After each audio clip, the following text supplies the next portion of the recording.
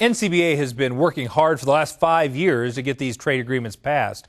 Cattlemen to Cattlemen recently met with members of Congress as the FTAs were being ratified to get their perspectives on the importance of agricultural trade. More in this week's Cattlemen's Capital Concerns.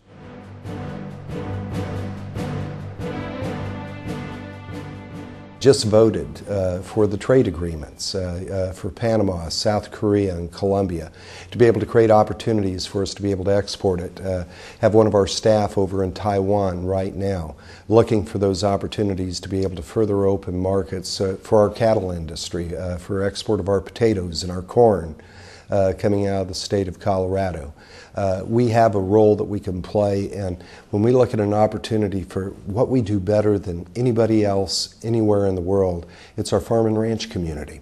So let's open those doors for them to be able to sell on a worldwide scale. Our export markets are critical to making sure that we can continue to maintain the large agricultural production that we have in the United States. So I think still the largest in the world, and as a result of that, we need to be opening up more export markets so that we can have an opportunity for farmers to get a good price for their products. And particularly the Korean Free Trade Agreement, but also the Colombian and Panama Free Trade Agreements will give us greater access for our food going into those markets, and therefore a good sign to keep our nation's agricultural sector, and particularly the beef sector, healthy.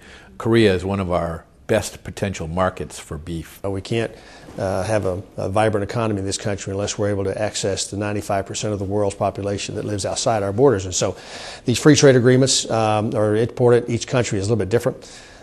Colombia is important because they're good friends. We need friends in Central and South America, and they've been a good friend. President Uribe and President Santos have done a great job in that relationship, and quite frankly, it's embarrassing that we've not passed the Colombian Free Trade Agreement years ago because of the friendship there. Such a great thing for agriculture in Pennsylvania and across the nation, and frankly, good for beef. Currently Pennsylvania exports beef, but it's less than somewhere around $33 million. It's about probably about 9% of our overall beef economy is exported, and it's going to increase exponentially. It's markets, it's access to new customers, it's the opportunity to sell what we do best, and that's create opportunities for generations of ranchers to new markets. We've got to expand, we've got to grow, and this is a one way for agriculture, one way for cattlemen to find new markets. The silver lining is these free trade agreements will increase our production as we address the demands from Colombia, South Korea, and to a certain degree Panama.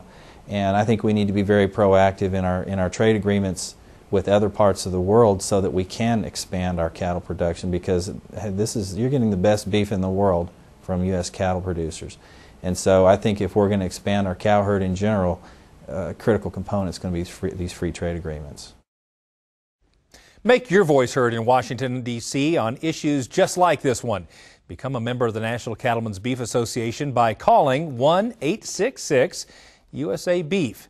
You can also visit us online at our new and improved website. That's beefusa.org.